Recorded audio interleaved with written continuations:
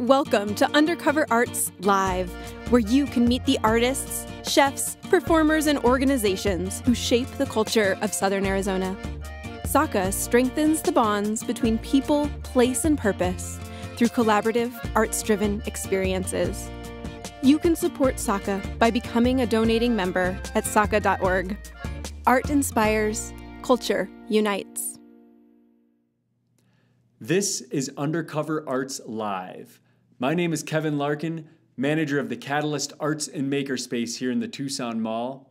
And our guest today is DaNel Hogan. DaNel is the director of the STEMAZing project for the Pima County School Superintendent's Office. She has served as an Albert Einstein Distinguished Educator Fellow for the U.S. Department of Energy in Washington, D.C. And prior to that, she was a physics teacher for 9 years, including 3 right here at Tucson's Catalina Foothills High School.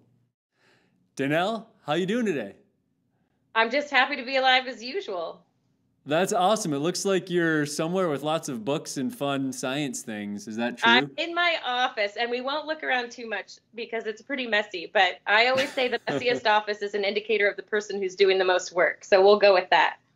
I agree. You know, you got a lot to take care of. You got a lot of mess around. You can't spend all your time organizing. You got to come up with new ideas, right? That's right. Well, I'm so glad you could join us today on Undercover Arts Live. You and the STEMAZing project have been into Catalyst a whole lot of times, doing robot roundups, doing STEM education teacher workshops. It's just really fun when you guys are in here. And I wanted to start off our conversation today just kind of talking about the intersection between art and science. So STEM education, for those that don't know, stands for science, technology, engineering, and math. And when you throw art into that equation, you have STEAM education, which is another term that's often used by teachers. I also want to start off with a quote from American astronaut Mae Jemison that kind of talks about the intersection between science and art. She says, "Science provides an understanding of a universal experience. Arts are a universal understanding of a personal experience. They are both a part of us and a manifestation of the same thing. The arts and sciences are avatars of human creativity." So I'm curious, with all of your experience in teaching and art and science, what similarities do you see between the two? Well, I think both of them require a lot of creativity and imagination, and that usually is kind of left out of some of the ways that people can engage students when it comes to teaching science, technology, engineering, and math. And so we're trying to infuse those ideas back into those subjects. I mean, this stuff should be really fun and exciting and interesting, and there's lots of ways to integrate the arts into STEM, and so we're always looking for those connections for sure. Do you think it's a similar mindset, like in a creative moment, or as an artist when you have like a creative epiphany, or as a scientist, like do you find some similarities there as well? I think so. I mean, I think a lot of the innovations and new ideas that come in both happen when you're dreaming, you're daydreaming, you're making connections between things that normally wouldn't go together. You're using your experience to draw on, you're drawing on the experience of others that have come before you. And so, yeah, I think that there's a lot of similarities between the two. And I don't think they're at odds with each other. You know, a lot of times people will put them at odds to each other. I think they are really complementary.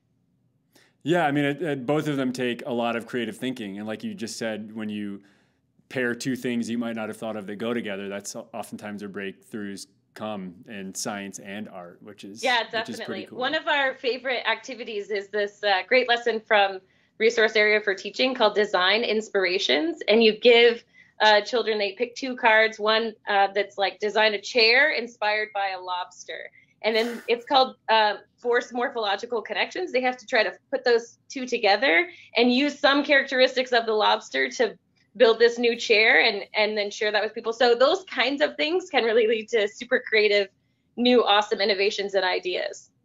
That sounds like that chair might hurt a little bit, might bite you. Well, it depends on how it's designed. And certainly one of the criteria would be that it should be comfortable, I would hope. Right. So the STEMAZing project leads a lot of different teacher workshops in Pima County. You have been a Catalyst a lot of different times, doing all sorts of different stuff. I'd just like to show a video of just some of the stuff we've captured on film with what you all are up to.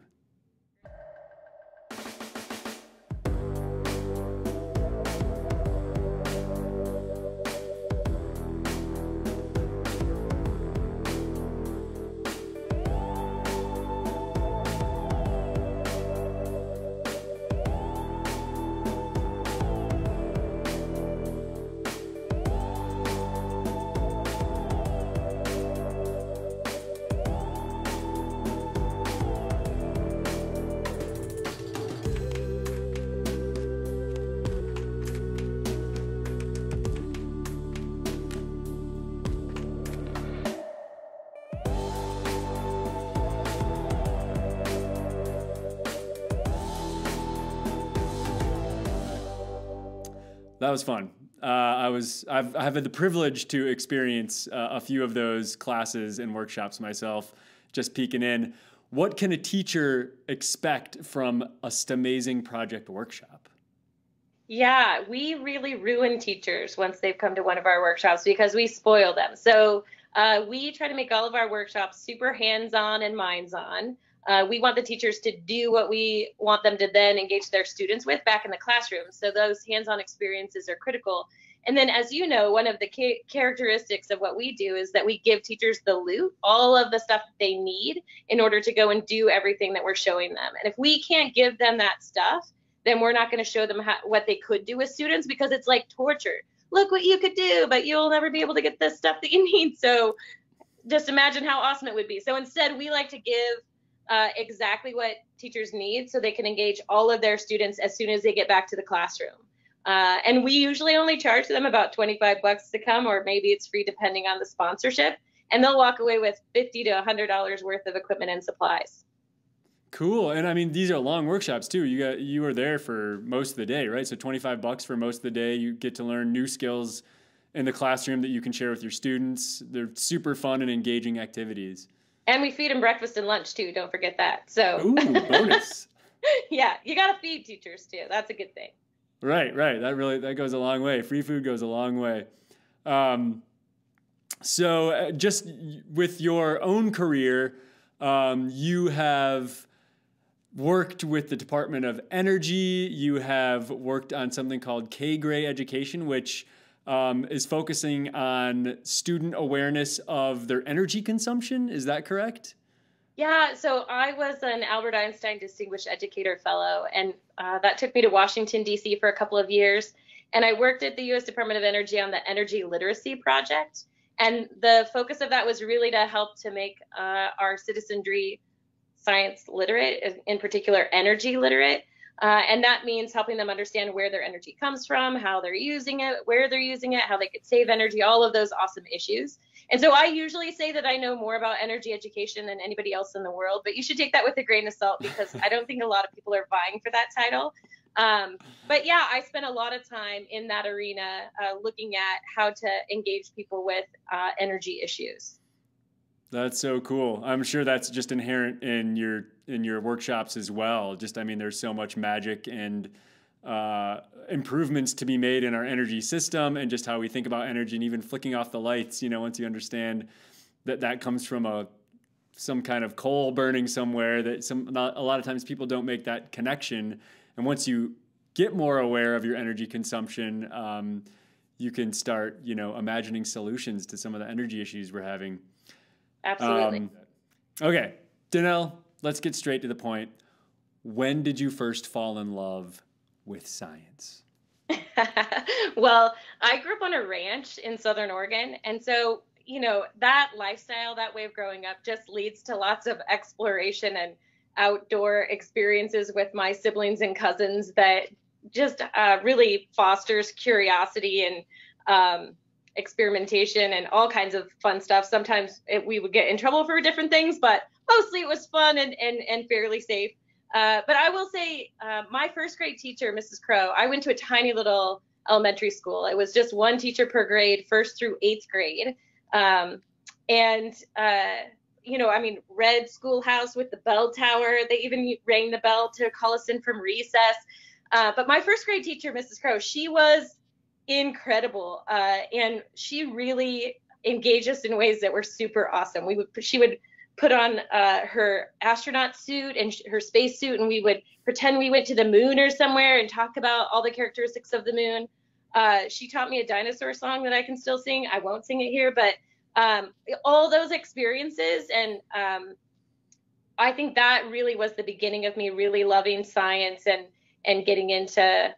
I don't think I wanted to be a teacher at that point, but definitely my love of science, I think, started formally there in first grade. And then in high school, I just took every single science class I could get my hands on. I think I missed human anatomy, but I think it was just because I couldn't fit it into my schedule. But we had some cool electives like animals of the Pacific Northwest and astronomy and all kinds of cool stuff.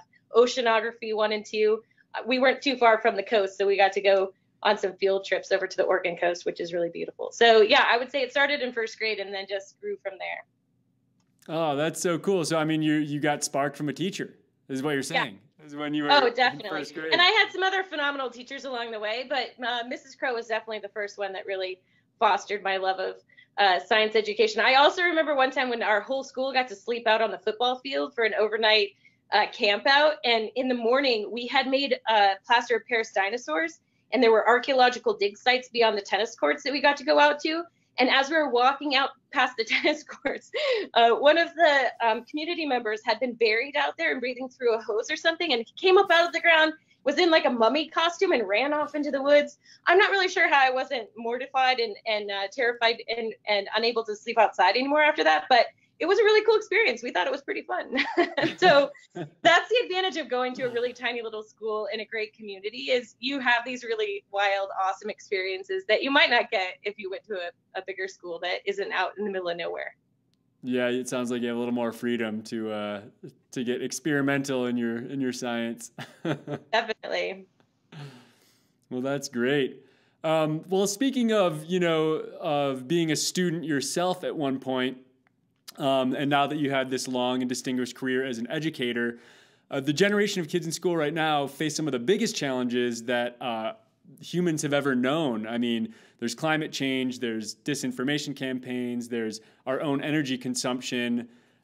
Beating Fortnite is one of the biggest challenges of our times, Sure. which takes a lot of scientific skill. Can you speak to the importance of science as a way to solve some of our issues that the next generation is facing? Yeah, I mean, I think knowing how the world works and making sense of the world through the lens of science and using technology and engineering and math to come up with some of these solutions that we need is critically important. You're not going to figure out how to solve problems unless you understand the science behind how all of this stuff works. And we're always learning new things every day. There's still plenty of discoveries to be made. I think sometimes people think, oh, we've discovered everything, we know everything about how this works. I think right now in particular, that's apparent that that's not true. There's still a lot that we have to learn and investigate. So yeah, I mean, understanding these ideas and understanding, just being science literate is critically important to being an active citizen in the world. You just have to understand how these things work, how these systems are all connected together. And how we might be able to solve some of these really big global issues. Yeah, absolutely. And I think just as a word, science, this also goes hand in hand with a method of thinking or a way of thinking, correct? I mean, it's kind of a definable mindset that you go through, and it's based on curiosity. Can you take us through what is the scientific method? What is this curiosity, and how do you turn curiosity into science? Well, we're killing the scientific method. So, the new shift in science education is, we used to have this list of here are the 7 steps for how science is always done. And it turns out when you talk to scientists and engineers, that's not actually how it usually works, right? You don't go, okay, I'm going to start always here and go in this order. And so instead, we're really focusing on science and engineering practices and helping students use those practices to make sense of the world. So those are things like still asking questions and communicating your results and analyzing data using mathematics and so on. But it's really kind of messy sometimes, right? You might start over here and then you decide you want to change something and shift to this other practice that you're putting to use. And so, yeah, we're really trying to help with that problem solving, critical thinking side of how to make sense of the world And the way to do that is by honing these skills, these science and engineering practices, so that, again, you can critically analyze what somebody's telling you and then make sense of it. And, you know, students always say something like, well, why do I need to know this, right? Like, teachers hear this a lot, and maybe parents sometimes too. And my standard answer for that now is, just imagine if I was going to tell you something like, all right, scoundrels, you've got to do everything I tell you to do. And if you don't do it, I'm going to take the sun away. And then you don't do what I tell you. So I say, all right, fine, I'm taking the sun away. And then I slowly make it disappear. And it gets really dark and you get freaked out. And then I say, you better do what I do, or do what I tell you, or I'm going to keep the sun away forever. And you say, okay, we'll do it. And I say, fine, I'll bring it back. And slowly it comes back, right? Now, you and I know what just happened. It was just a solar eclipse. But if you didn't know that, if you didn't have an idea that the moon can sometimes get between the earth and the sun and block out the light, then you would be at my will to do whatever I want you to do, because you don't understand how the world works. It's really like that for lots of other things as well. I mean, that's an extreme example, and people think, oh, I'd never be fooled by that. But people are being fooled by other ideas similar to that all the time. So if somebody makes some kind of a claim and you don't know how the world works according to science, then you might be fooled by that. Or somebody might be able to get money out of you because they can fool you with some information that you should be more critical about. So all of those things are the reason why we want people to be more science literate and just not believe everything that they're told or that they see on the internet. Like, think, like, does that make sense? Fact check it, look up the references, look up the sources. And, you know, I mean, there was one the other day that was saying the moon's going to make a smiley face on May 16th. And I was even like, oh, this will be really cool. And then I was sharing it with somebody else, and I went to look up, I didn't have the link. So I Googled the link, and then I found an article that said, oh, that's nonsense, it's not really happening. So then I said, oh, never mind, I was fooled as well. So it happens to even the best of us. But that's why, again, when somebody says like, oh, something's going to happen or this is going to take place, it's nice to actually double check it before you pass it on to other people. Absolutely. And I think that is one of the solutions to disinformation campaigns and just kind of all the rumors out there. You know, it's just like when you actually do some investigating and think critically that way, it can really help. And it sounds like, I mean, you don't have to go to school to really do this. You can learn a lot of these methods simply by experience and just by training yourself to think a certain way. Which largely, when I see your workshops, that's what you're doing. You're kind of connecting dots for people and applying a concept you would have not thought belong in a different category, and you just kind of combine the two, and each perspective can learn from the other one. I'm curious, as you travel around the country and even the world doing STEM education, what does that look like? You're teaching the teachers to teach their students, but you're also doing it through this way that's like so fun and engaging. So you were just in Central America, is that correct? Yeah, I mean, we were in Peru last August, and then we've been to Honduras a couple times. And then a few years ago, we were in Liberia, West Africa, doing some work with teachers. And then, of course, we do work here in Southern Arizona and around the U.S. as well. So, yeah, I mean, I think what's interesting about having that range of experiences is some of the universal issues in education, no matter where you are. And one of them, although it is on a different scale depending on where you're at, is just the fact that there isn't enough funding for the stuff you need to engage students. So we're always looking for STEM on the cheap solutions. This is one of our big things. Like, if I'm going to give teachers $50 worth of stuff, I want to get the best value and give them as much as I possibly can. So we're constantly shopping at like the dollar stores and Walmart and places where we can get stuff super cheap so that we can give them loads of what they need in order to engage their students. And that is, again, we want to make these activities accessible to anyone. So also, if you're in Liberia, West Africa, or if you're in Honduras or Peru, can you do these activities, or what would some modifications be to make them accessible to students anywhere? Right. So it's a lot about accessibility and just knowledge on how to use those resources, which seems like once you have all the stuff that you need to make, it just takes a little bit of imagination to do it. Yeah. And I mean, one of the challenges right now, right, with remote learning, with the pandemic going on, is equity and access for students. So some of our students many of our students don't have access to the internet, so they can't watch these videos online. They can't do the online engagement that other students can. So in particular right now, the STEMAZing project is focused on, can we find lessons that, yes, you could engage students with online virtually, but you could also send them directions. You could print out the directions and other information they would need, give that to students, and let them engage in a way that is both equitable and accessible to them. So we have a few Bernoulli demonstrations that we put online where all you need is a strip of paper, a spoon, a couple of empty coffee mugs, and an aluminum can. And with those things, you can do all of these really cool demonstrations. You can learn a little bit about Bernoulli's principle. You can do an engineering design challenge to try to figure out how to make that aluminum can quieter when you're doing this trick, because it gets really annoying after a while. So all of that to say, we really right now are focused on trying to find these engaging experiences where students are still sciencing and engineering. So I'm making up this word sciencing because if they get to call it engineering, I feel like we get to verb science as well. So Absolutely. We want them sciencing and engineering at home, and there are plenty of opportunities for doing that. Yeah, so you're saying you don't even need access to the internet, you just need some instruction and then you're good to go. You can just kind of follow your curiosity and see it through, which you mentioned your online videos, which STEMAZing has, the STEMAZing Project YouTube channel has some really cool videos. I actually did a few of them the other day just to see what was going on, what you guys are up to. One of them was ant behavior, and you just put a piece of white paper on the ground that ants were crawling around on, and you drew circles with a Sharpie, and the ants wouldn't leave that boundary. And there's 3 sections of the video. The first section showed all the different circles that were drawn, and then the next section just said, pay attention to what you just saw. So I was like, okay, I'll pay attention. And then it showed the same video again, and it said, what other observations did you learn? And so as this process repeated, and the more that you saw it, the more that I observed and noticed the behavioral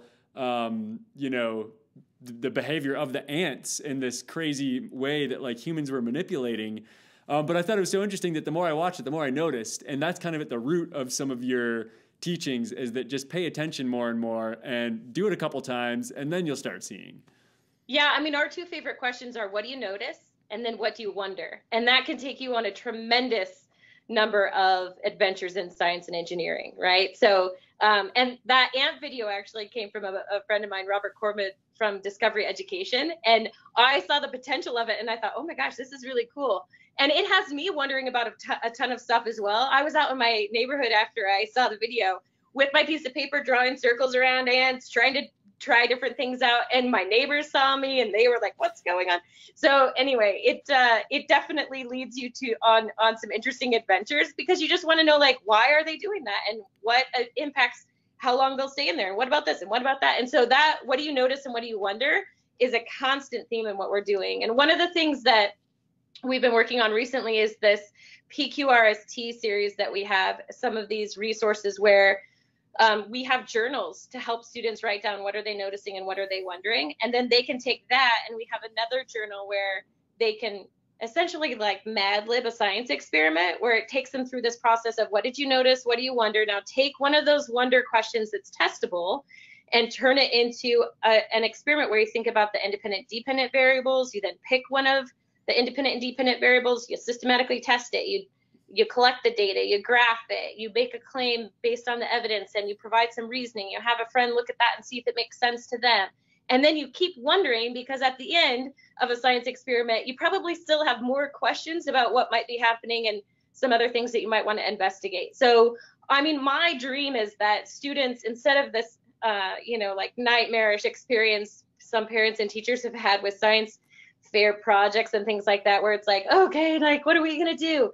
My dream is that students have lots of these notice and wonder journals, and it's really more like, oh my gosh, I have so many great questions that we didn't get to answer in class or investigate. So now I'm going to go through my journals and pick out my top 5, and then I'm going to have to eliminate and pick just one, only one that I get to investigate. And that's really how it should be, because there are things everywhere, if you will just pay attention, that would be super interesting to investigate and try to figure out how they work.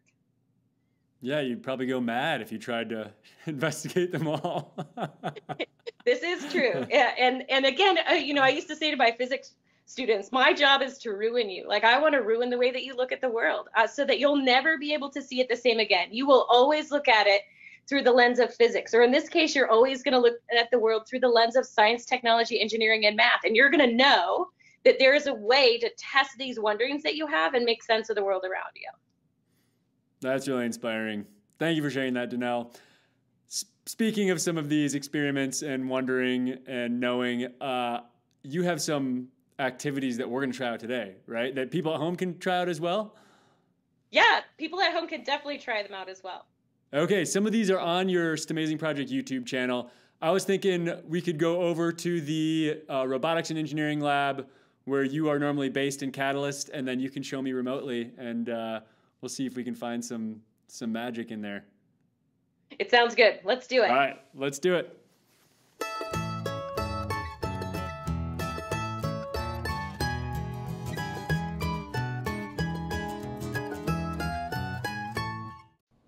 DaNel, you still there?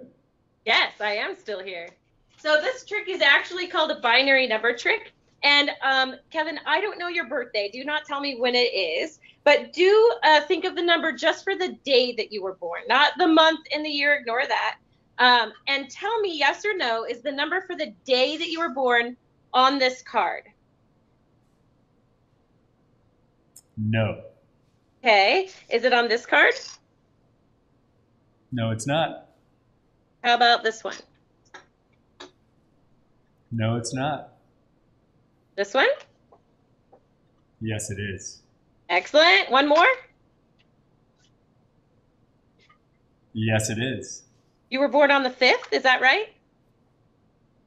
Yeah? How'd you do that?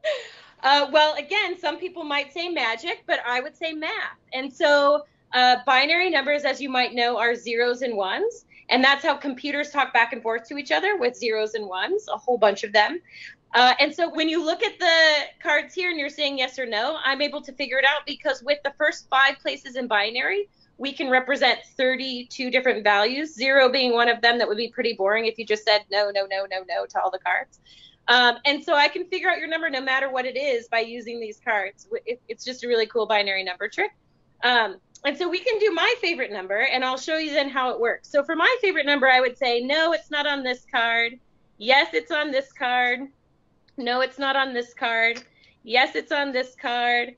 Yes, it's on this card. And so then all you have to do to get the number is for whatever cards the person said yes to, you take this top left-hand number and add those together.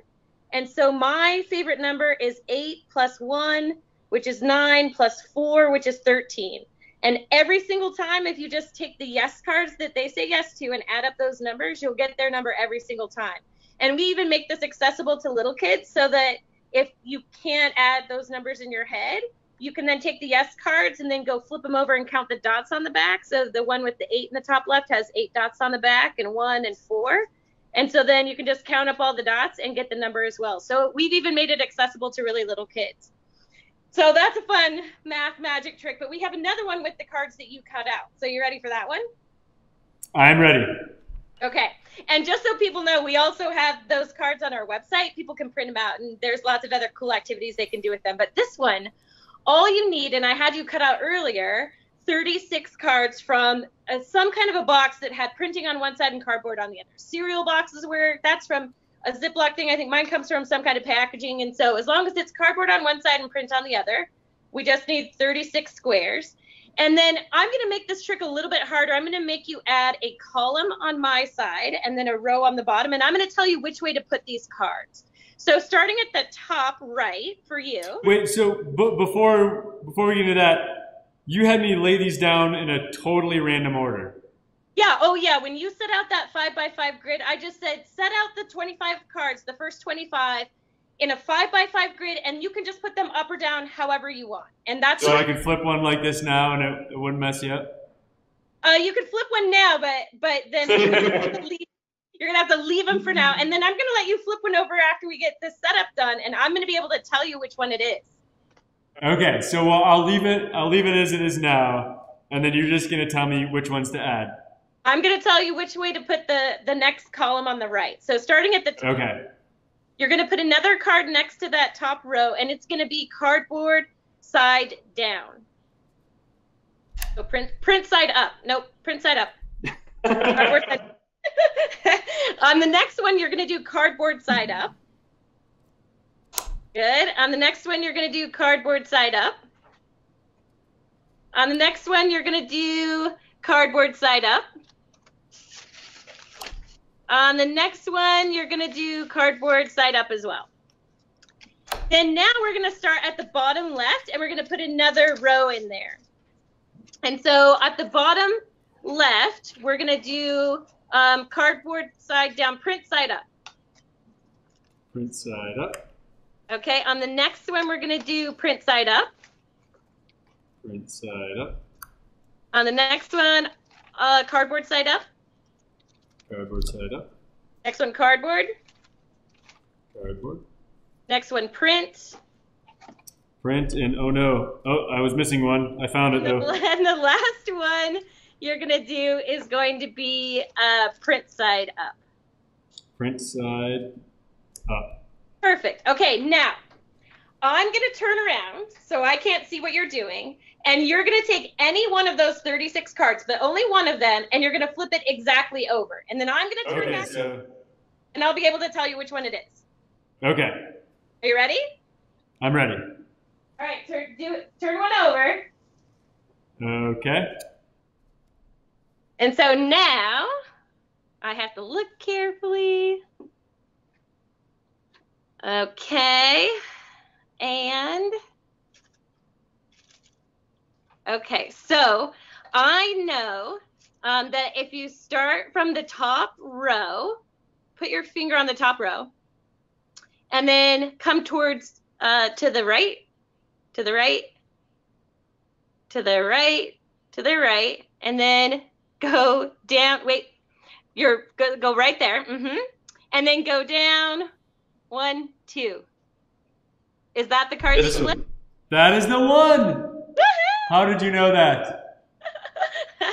So this is actually, it's really amazing, and it's actually a really cool computer science technique that real computers use to send data back and forth. So when you send a chunk of data, which would have been your 25 by 25 or your 5 by 5 grid, then we put some extra data around it, some parity bits, so that we can when the other computer receives that data, we can check it for errors. So we use that for error detection and correction.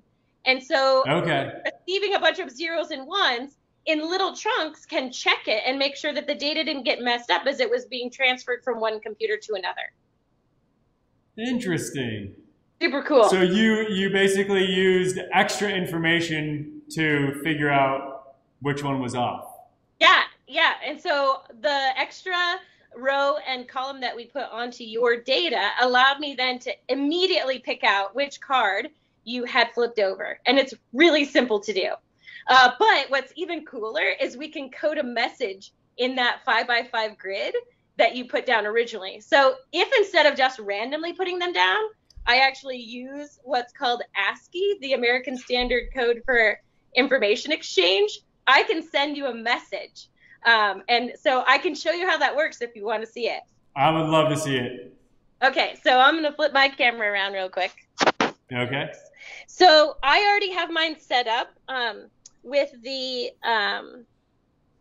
5 by 5 grid, but mine is in a very specific order, and we'll talk about that in a minute. But we need to do the parity part where we put that extra column and row, and I'll explain how I determine whether it should go cardboard side up or print side up. So first of all, we want the number of cardboard sides and print sides to be even in each row and each column. So do you see here how there's cardboard, cardboard, cardboard, cardboard? There's 4 that are cardboard and 1 that's print side up.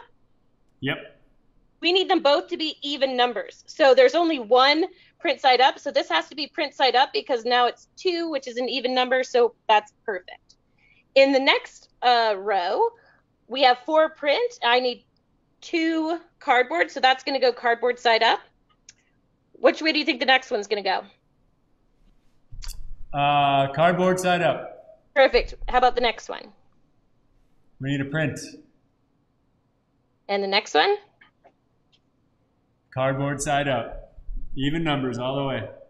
Awesome. And then now start at this first column over here. How are these going to go? Now in the columns, it has to be even. Even columns. Yeah, so we will do a cardboard side up. Okay. Followed by another cardboard side up. Okay. And then we'll add a print square.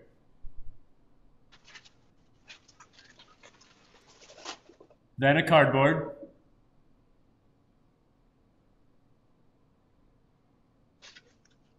What's next? Then we will add a print. And our last one is just going to be a cardboard. And that should make both the parity columns and rows correct. Otherwise, you've done something wrong. So if that one doesn't make it even this way and this way, then you should go back and check your work.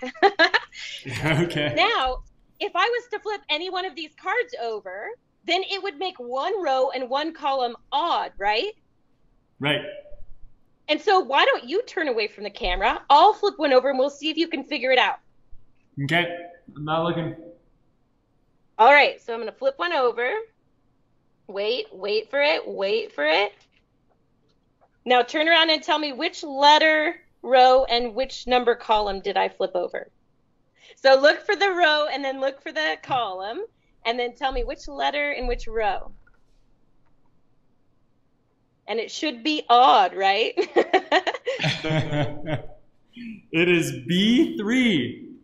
Perfect. Yeah, exactly. It was this one right here that I flipped over. Now, we need to correct this because I actually have a message coded in my cards. So then you might be wondering, like, how the heck can she code a message? Well, I can code a message the same way that that I was able to figure out your birthday number. So here's how it works. There is this code called the American Standard Code for Information Interchange. And usually it's a 7-bit system, but in this case, we can get it to work with just 5 zeros and ones. And so really, when I and so you can see it's like zeros and ones for all the different letters. I can't tell if they're uppercase or lowercase with just 5 zeros and ones, but I can tell which letter it is.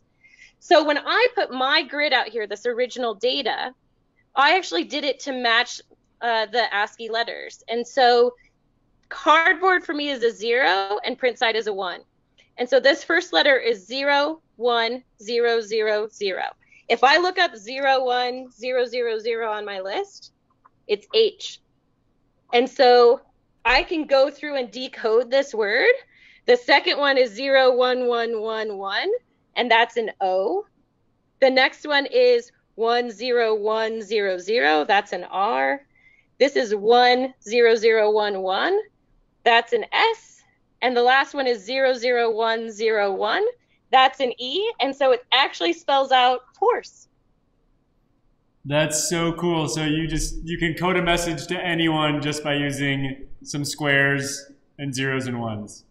Yeah. And if I wanted to send you a longer message, I could send you multiple pictures of data just like this that have different messages in them. And if you want to get really crazy and code punctuation marks and uppercase and lowercase, then instead of doing a 5x5 grid to begin with, you could do a 7x7 grid, and then you can code all kinds of different characters, including numbers and letters and punctuation marks and all kinds of cool stuff. And then I don't know if you remember when we first had email, people used to draw pictures using the characters and the punctuation marks and stuff like that. It's called ASCII art. And the extension to this lesson is for students to do ASCII art and animation using the same idea. So it's super cool, lots of fun. But this is how computers send messages back and forth to each other. And CS Unplugged had this parody trick where we just you flip over the card and you get to tell which one it is. But I was like, oh my gosh, but you could also send messages here. And for little kids, you can actually print out cards that have zeros and ones on opposite sides. So instead of being so abstract and saying cardboard is a 0 and the print side is a 1, they can actually use zeros and ones, so it's a little bit more concrete. Right. That's so cool. So, I mean, we just learned how a computer sends messages, which makes sense that humans invented this method without computers. Then they just got computers to do it. Absolutely. Would you like to see some more fun things that we have on our shelf? Yes. Here's another cool project that comes from a website we love that's called Toys from Trash. And basically you can take a Gatorade bottle and turn it into a projectile popper. And so after you've cut this off, done a little bit of work, built this thing, and I just made some of these this morning with kids that were like preschool age and first grade, then you can pull down on the string and that hit the ceiling in my office. And so anyway, you could turn a Gatorade bottle into a cool toy, which is pretty awesome. So that's one of the STEM on the cheap ideas that we really love. And also, you know, we just love these ideas of reusing things that you might have in your recycling bin as well. Here's another one.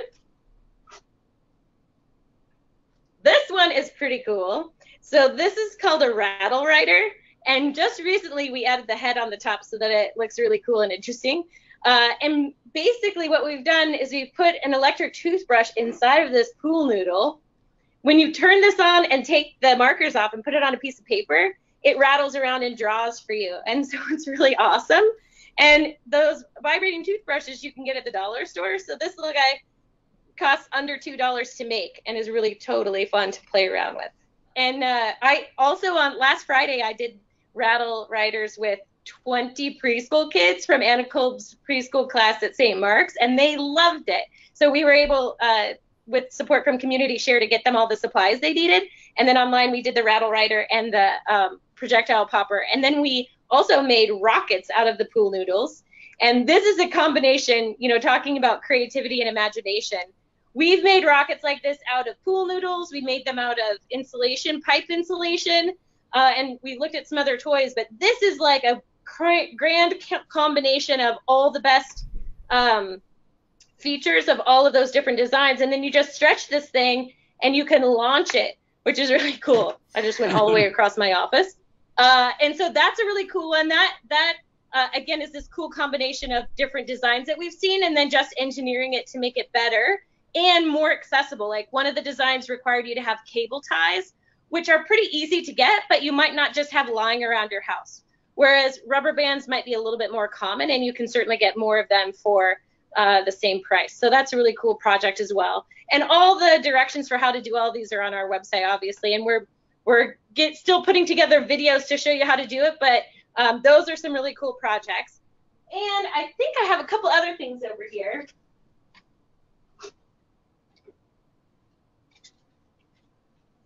One that we showed recently is how to turn a Slinky into a Star Wars sound machine.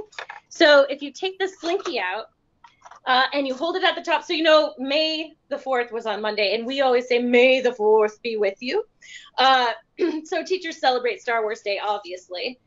So if you take a Slinky like this and you hold just the top few rings, and then you let it drop and you kind of, no, doesn't really sound like a Star Wars at all. But if you take the styrofoam cup and you tamp it down in there, then you take the first few rings and do the same thing that I just did. Totally sounds like Star Wars blasters. I refuse to do that for you because you actually have to try it yourself. It's so amazing. Oh, man. I need a Slinky. That's a tease. I refuse to do it because this is what we do as teachers. We torture you a little bit because I don't want to demonstrate everything. I really want you to try it out. And that first time that you hear it live and in person is just amazing. So get yourself a Slinky. They're only $3 at Walmart, and explore and have some fun. And notice and wonder, there's a ton of experiments you can do with those.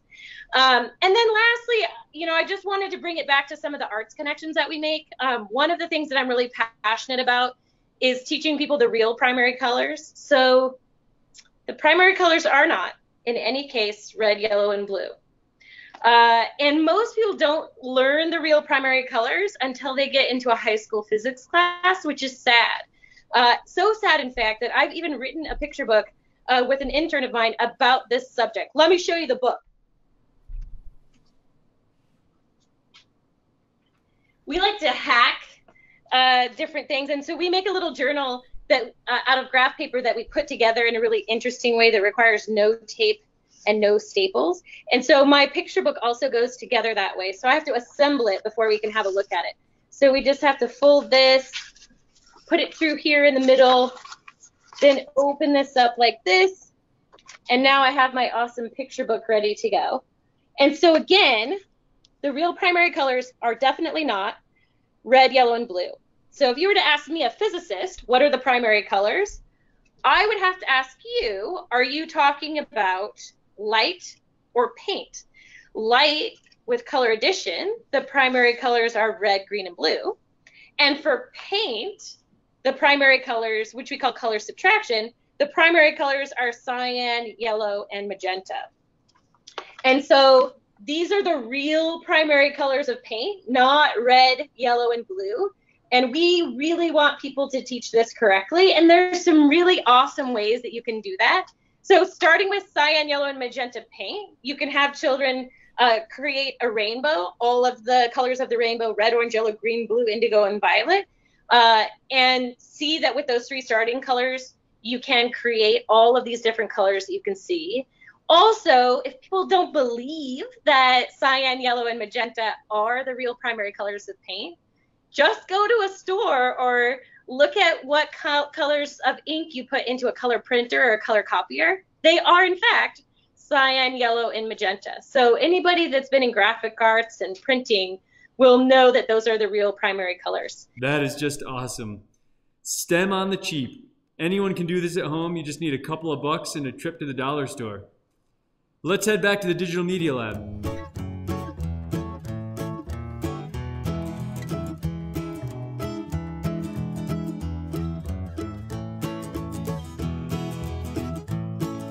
I learned a whole lot. Thank you, DaNel. It's almost like learning magic tricks, which brings me to a quote I think of yours, that in my world, there is no such thing as magic, only physics. That doesn't make the world less awesome, just more interesting. Absolutely. Yeah, I mean, that is indeed, like, things look magical and they look really awesome. But again, if you appreciate that there's probably some explanation behind it that's related to some science or some math, it doesn't make it less awesome. It doesn't make those tricks any less interesting. It really does make it more interesting and a lot of fun to try to then figure out what else you can do. Thank you so much, DaNel, for coming on to Undercover Arts Live and sharing the STEMAZing project with all of our viewers. People can find more on your YouTube channel and Facebook page. Also, hopefully you'll be back in Catalyst sometime in the near future. We don't know when. We hope so. We love that beautiful space, and we're ready to be back in it. Absolutely. Well, we can't wait to have you back. Thank you so much, DaNel. Thank you, Kevin. Bye.